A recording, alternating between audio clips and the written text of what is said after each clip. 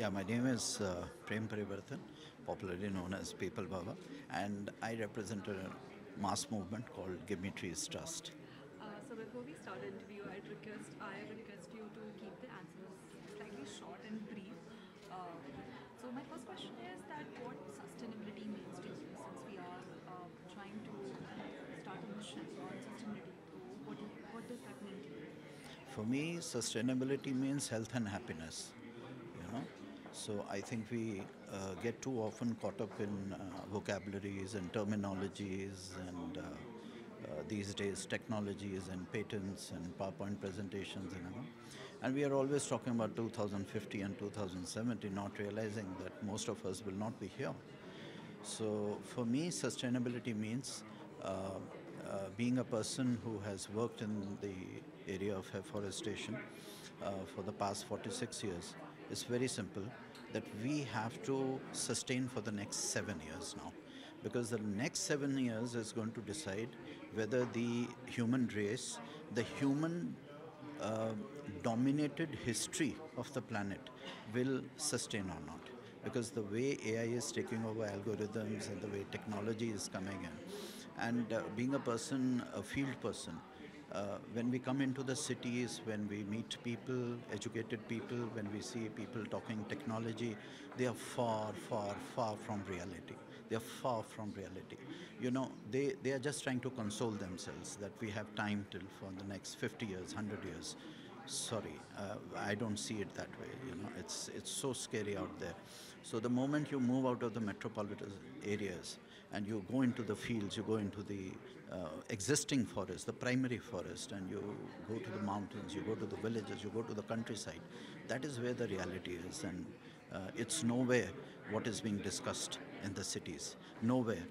Nowhere near what is being discussed in the summits. Nowhere near what is being discussed in climate conferences. The current scenario, if you see, why do you think no action is not a solution, is not an option anymore? Absolutely. I think this hashtag or this slogan, no action, it makes perfect sense, because this is exactly what I've been saying for the last 4 decades to people, that action is the main thing, We are so much into theory. 98% of the talk that we do is theory, and it's okay to have things on paper, but where is the action?